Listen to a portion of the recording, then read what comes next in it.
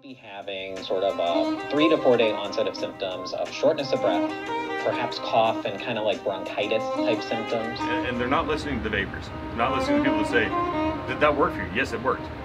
Oh, what about the kids? Well, yeah, okay, the kids try it because teenagers try things. That's what they do. But now they're not addicted to tobacco.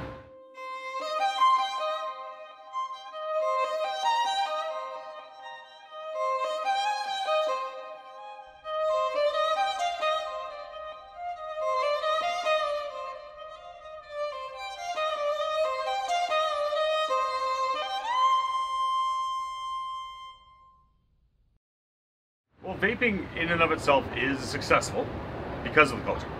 So one of the greatest things that people neglect to see in all the arguments they hear about of all the news and everything, right? Why doesn't the gum work? Why doesn't the patch work? Why doesn't nicotine replacement therapy work, right? Because it's not necessarily about the nicotine. You inherently develop a culture, right? And in that culture, there's people that have already successfully quit. So most shop owners are people that have, stopped smoking because of vaping. So you're talking, oh, it worked for me, well, try this, try that. And another guy goes, oh, hey, that worked for me, and now you have a culture, right? And then people start doing cloud competitions, right? They start doing tricks. And it was fun. It was a way to bring people together to advertise the store, right? But it was always in the idea of we're quitting smoking. We're doing less harm to ourselves than we are now. There's a few of the younger people that do come in.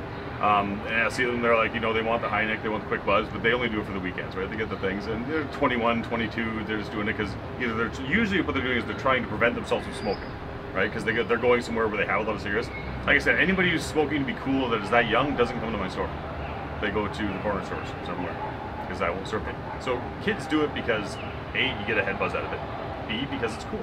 Why? Well, ask any teenager, what do you want to do? You want to be taken seriously. That's all they want to do. They want to be treated like an adult, right? So what do? They do what only adults can do. They drink beer, they smoke cigarettes. Oh, they're addicted to nicotine. Okay, well, here's a good example for you for nicotine. I knew a guy who was vaping 6 milligrams, so I hadn't seen him in about 6 months. I seen him, I didn't see his vape. I said, hey, what are you vaping? He goes, oh, I don't vape anymore. I said, no, you quit. He goes, no, I forgot. He goes, yeah, I went to work one day, I forgot I didn't even have my vapor. So I just didn't bring it. Really addictive nicotine, that is. I said, you ever forget your cigarettes? Hell no.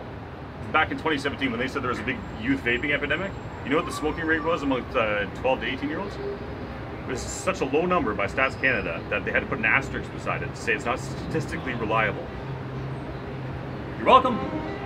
We just solved the youth smoking epidemic, which is the problem, right? Vaping is not the problem.